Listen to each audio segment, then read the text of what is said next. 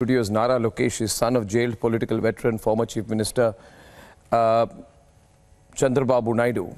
Your father has been arrested on allegations of corruption. I want to begin with the premise that you will obviously be biased towards your father, but you will still have to answer the facts on this case.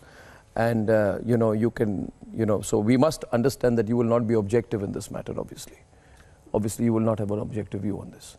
But I think we'll have to answer the facts here, don't we? I will answer with the facts, sir. Yeah, so, the fact is that, Nara, there is a case here. Broadly, the case is this, viewers, let me explain. The charge against Chandrababu Naidu is that he overrode the notings of his own finance ministry to give advanced payments worth 371 crores to private tech entities. And the charge is that Chandrababu Naidu, who claims to have